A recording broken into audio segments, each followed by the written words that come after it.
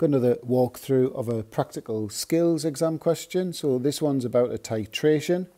As always, the link to the questions in the description of the video if you want to try it first. Okay, so make a start. So a couple of definitions really to start with. So first of all, what's meant by the term standard solution?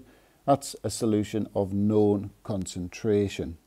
Part B, what's meant by the term alkali? That's a substance that releases hydroxide ions or OH- ions in solution. Okay, so moving on to part C, we've got to turn these images into actual results for the results table. So rule of thumb here, if the meniscus is between the lines, it's going to be something point something 5.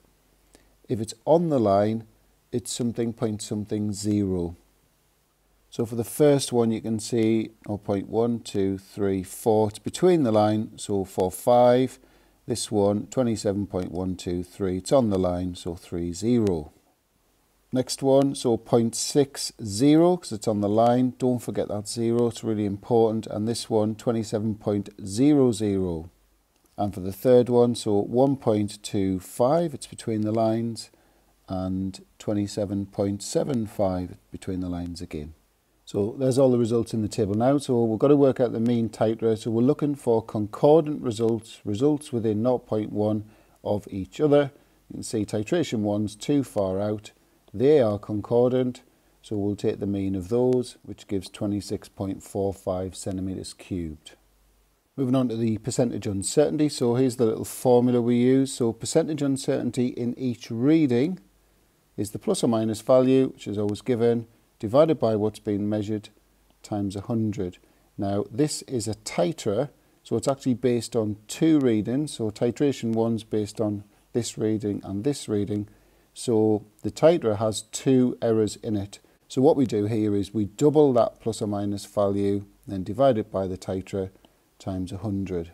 So that's coming out at 0.37%.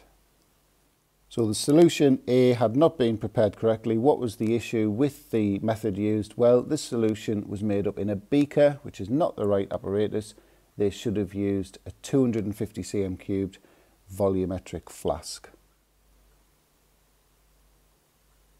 Moving on to part D now. So the calculation, as always, I've drawn my little diagram to visualize what's happened.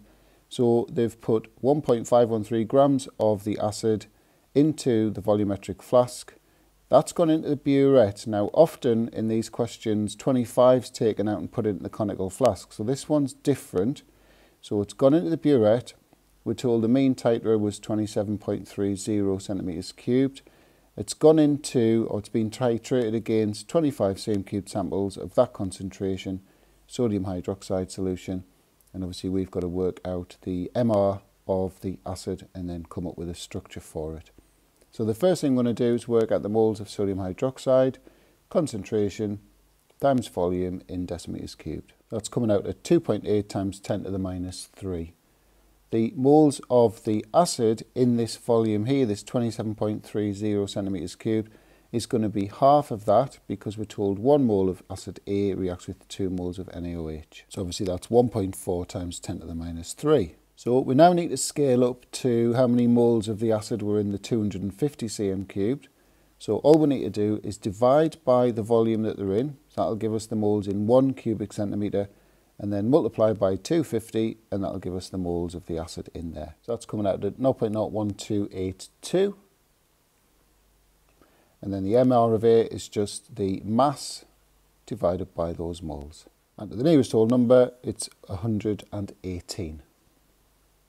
So moving on to the structure for acid A, so we're told that it contains 2 carboxylic acid groups, so the MR of each of those is 45. So if we take 90 away from 118, we're going to find out the mass of the remaining atoms. So that's coming out at 28, so in other words 2 carbons and 4 hydrogens. So there's a couple of ways we can put that into the structure. You could go for that structure there, that's probably what I would go for, or you could go for that structure there.